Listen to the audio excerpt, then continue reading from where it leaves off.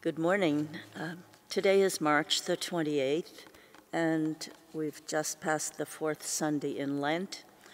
I'm here in the Cathedral Church of All Saints in Halifax, Nova Scotia. My name is Margie, and I am a lay reader, and happy to be sharing this morning prayer with you. We will be using the 1962 version of the Book of Common Prayer, and let's draw together in silence near our God.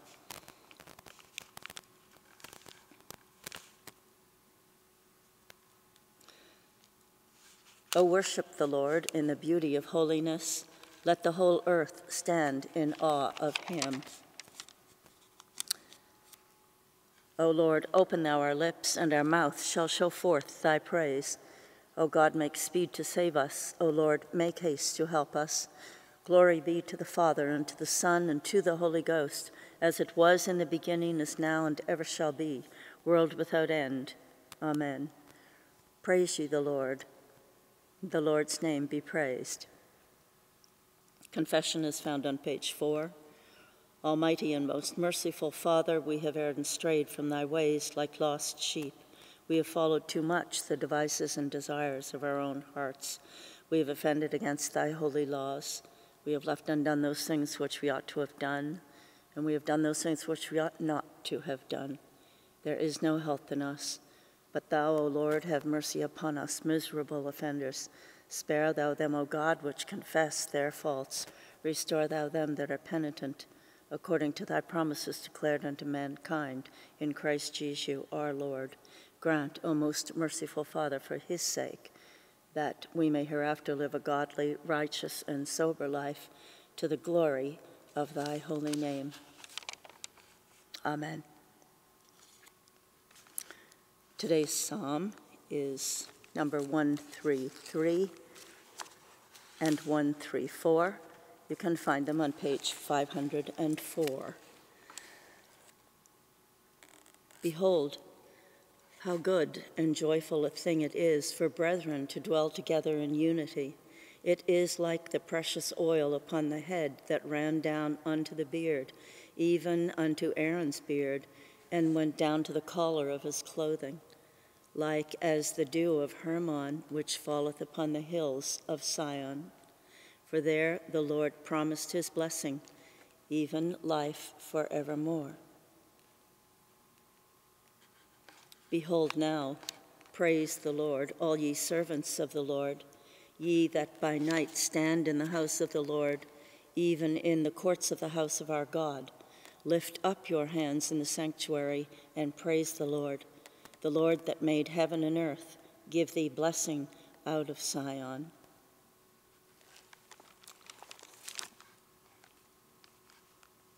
Today's lesson is written in John, beginning at verse 5. When Jesus then lift up his eyes and saw a great company come unto him, he saith unto Philip, Whence shall we buy bread that these may eat? And this he said to prove him, for he himself knew what he would do. Philip answered him, 200 pennyworth of bread is not sufficient for them, that every one of them may take a little. One of his disciples, Andrew, Simon Peter's brother, saith unto him, There is a lad here, which hath 5 barley loaves and 2 small fishes. But what are they among so many? And Jesus said, Make the men sit down. Now there was much grass in the place. So the men sat down, in number about 5,000.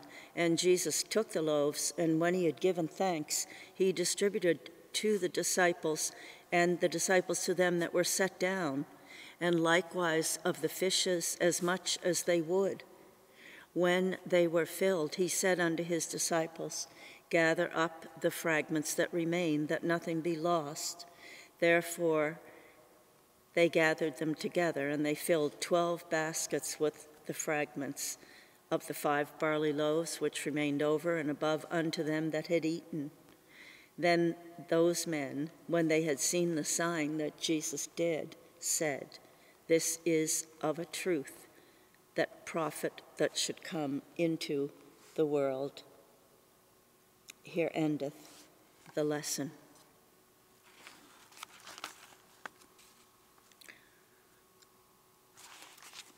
We have a recognition today for Saint Venturino of Bergamo.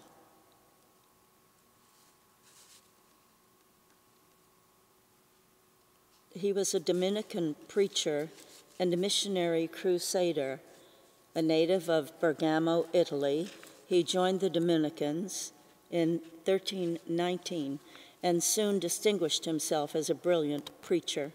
He attracted huge crowds throughout northern Italy.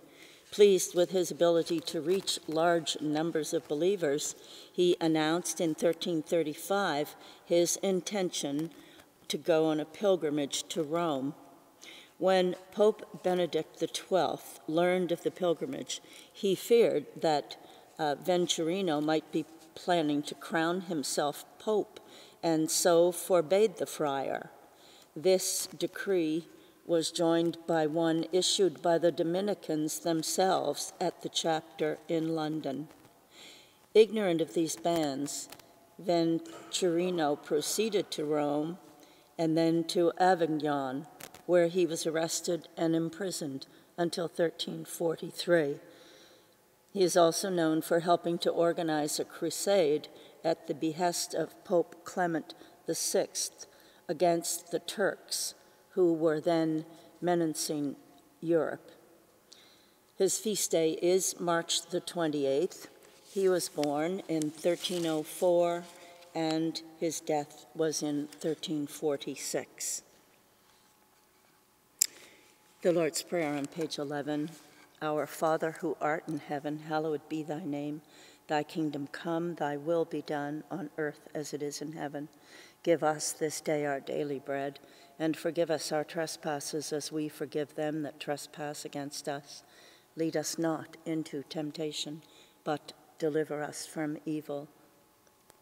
Amen.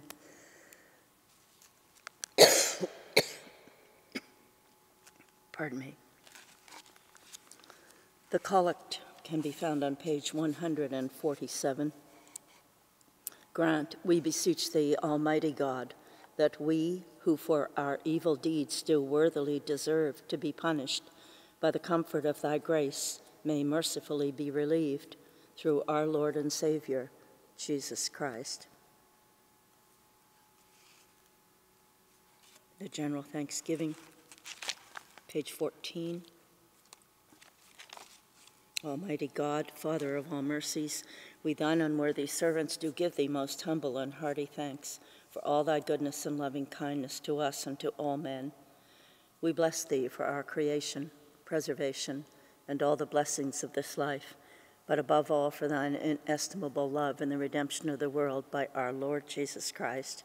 For the means of grace and for the hope of glory, we beseech thee, give us that due sense of all thy mercies, that our hearts may be unfeignedly thankful, and that we show forth thy praise, not only with our lips, but in our lives, by giving up ourselves to thy service, and by walking before thee in holiness and righteousness all our days, through Jesus Christ our Lord, to whom with thee and the Holy Ghost be all honor and glory, world without end. Amen. Today's quote is from Shauna Nyquist. When life is sweet, say thank you and celebrate.